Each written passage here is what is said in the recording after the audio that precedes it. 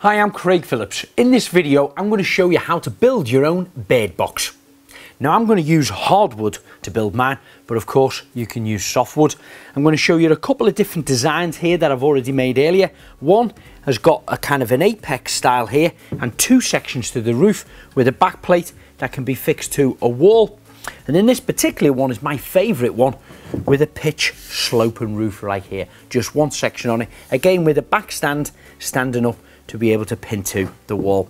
Small little holes cut out in it here, and then I'm going to put a little piece of dowling on there so the bird can land on and actually go in.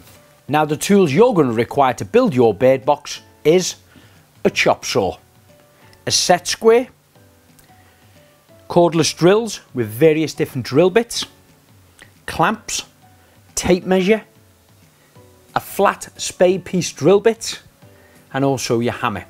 Now, I'm going to fix the bed boxes together using my compressor and a nail gun. If you don't happen to have a compressor and a nail gun, it's not a problem. You can just use panel pins with your hammer.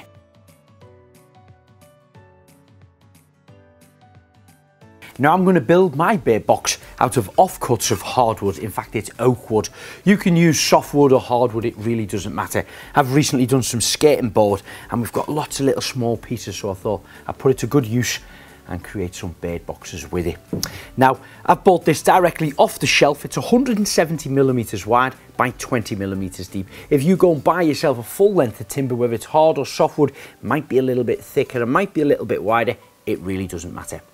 Stick to your drawings, set out your sizes on there, and then you can cut a kit of parts. I'm going to start off by cutting the largest bit, which is this back section here of the bed box. Now, I've set mine at 300mm, so as I say, I've got plenty of offcuts. Surely one of these is big enough for 300. There we go. I'm doing all my cuts with my chop saw.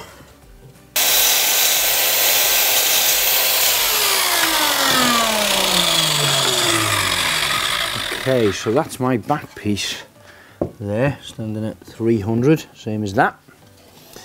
The next piece I'm going to cut now is these side pieces here. And my side pieces come up about 230 if I remember rightly. Yeah, about 230 at its highest point, but then of course we cut it at a 45 degree to create this shape here, and it's only 100mm wide. And when you're using your chop saw, it's always wise, certainly when you're cutting hardwood, not just cut straight into it, but glide the blade up and down, just taking a couple of millimeters off at a time. You get a lot smoother and safer cut. And also with small bits, it's wise to clamp them down as well, hold them into place.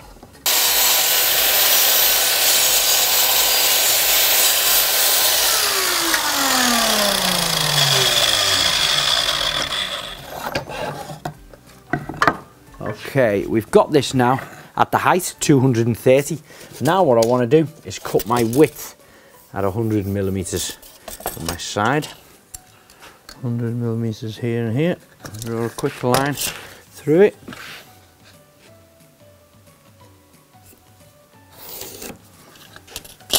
Now we know this is 230mm in length. My saw will only allow me to cut 210mm, so we'll have to cut this twice.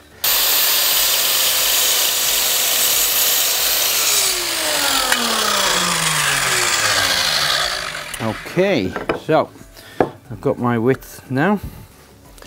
I'm going to set this at 45.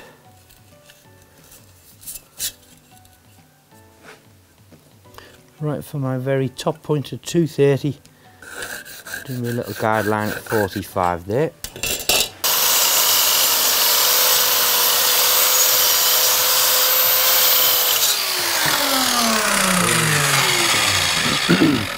So that's my side piece now, that goes in here. So I'm going to cut another one of them, exactly the same for the opposite side. Now the next piece is going to be my front piece here. It is at 130mm on my measurements, however I have to cut it at a 45 degree angle on there, because when we look up along here we will see when the roof panel sits on it, we have our side panels like this. That front piece, which is going to mount over this edge here, has got to butt up to the actual roof part of the bed box.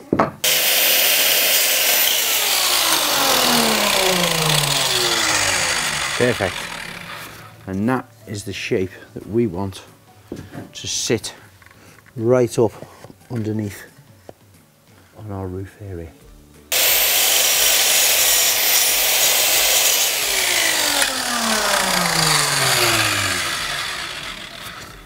This base now should be fitting in here. Yep.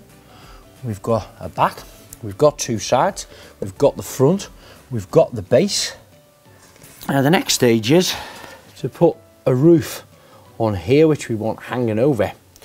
But as these are standard square cut on these edges, when that slides up on our 45-degree angle, we're going to be left with a gap here. So we do have to cut that the same as what we did on there.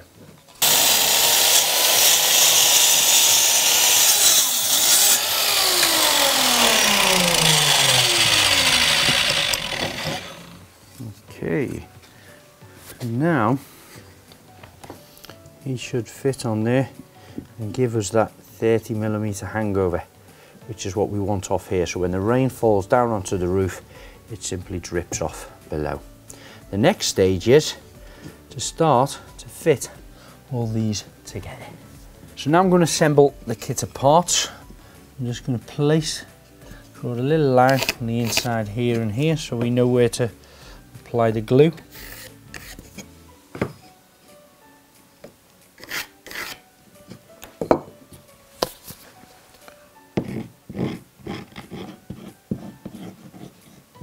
Place this on top. Now here, place the other piece on top or bottom goes here, so we'll have a little line of glue this end, same again there.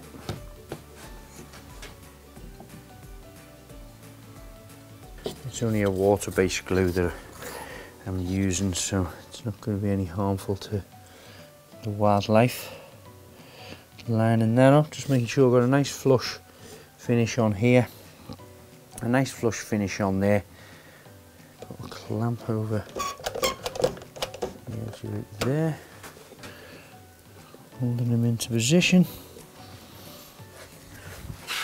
Just making sure he's as flush as you can get him. Right.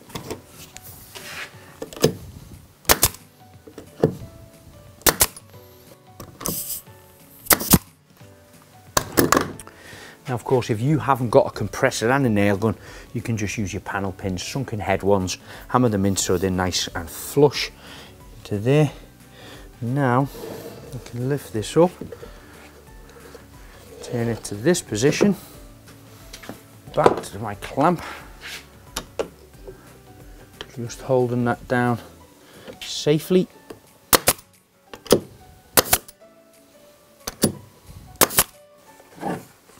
Now, before we go fixing our roof into position, we need to cut out a hole for the bird to actually enter in the center here. And we do this by using a 32mm flat spade piece.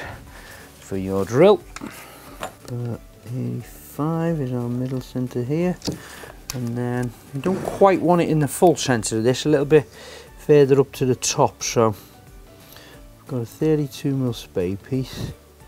I'm going to go for about there.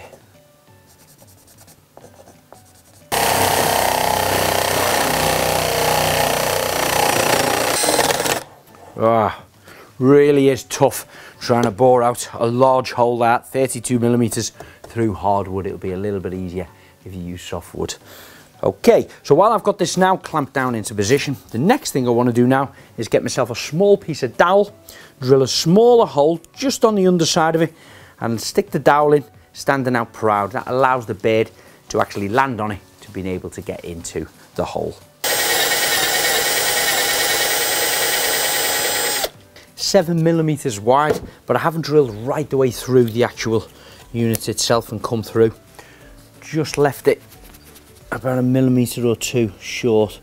Tiny bit of glue in there, and then hopefully this little wooden dowel should, with a bit of persuasion, push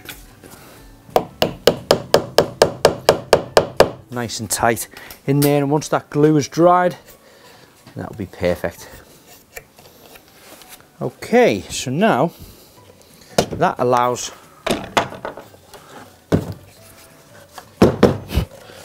the bed, of course, to land onto there and enter into the box. Now, fitting the roof, some people like to put hinges on there so they can lift this up and keep an eye on what's happening inside. I prefer not to. I prefer to fix them down, put them high up in the trees or the side of the house and let nature get on with it. So I'm just going to line mine up. Yep, all fits perfect. A little bit of glue right the way around that edge, so we've got no access in there, and then I'm going to pin it down.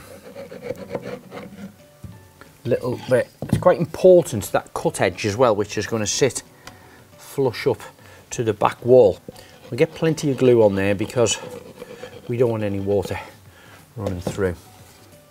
Now this, I'm going to lie down here. It can be a little bit tricky nailing this in. Again, with using my compressor, I'm always going to clamp them down.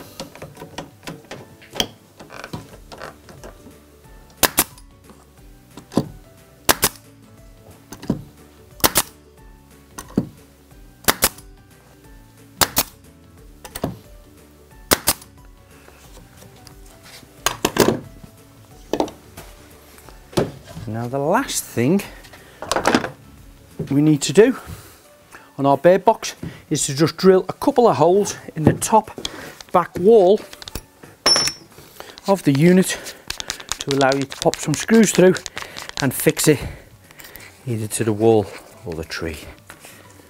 So I'm just going to pop a couple of little 4mm holes in the very top here.